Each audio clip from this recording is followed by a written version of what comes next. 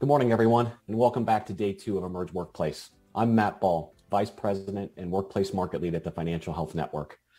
For those of you who joined us yesterday, we're happy to have you back. For those who are joining us for the first time, thank you for joining. Yesterday, we dove deeply into the question of what works to improve financial health.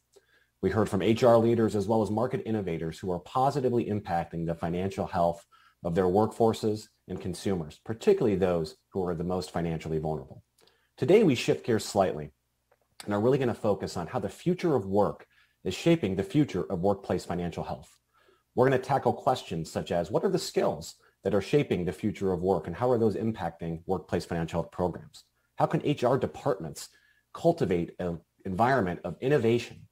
How can DEI efforts, diversity, equity, and inclusion, integrate more fully with benefit design and workplace financial health programs to create more equitable outcomes, particularly for those populations that are falling behind? And how can small businesses drive positive change and deliver financial health solutions? We'll dive into this shortly, but first I'd like to send a special message of thanks to our sponsors and supporters of Emerge Workplace.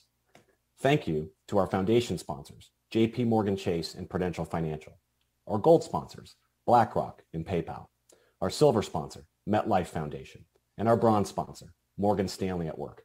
We sincerely appreciate, and this event would not have been possible without your efforts.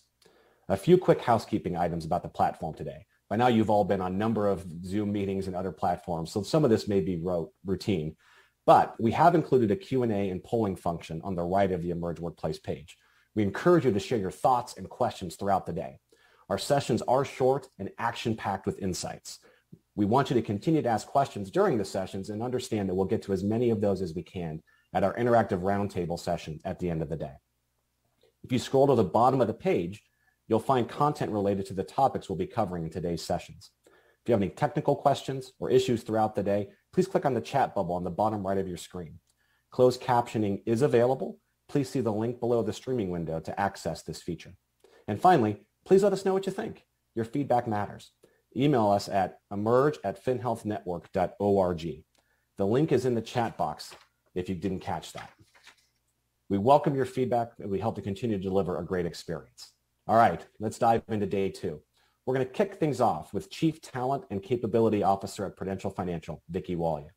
Vicki will share her perspective on the workplace of the future, including the new skill sets and economies that will shape the value exchange between employers and employees, as well as implications for the future of workplace financial health. Thank you.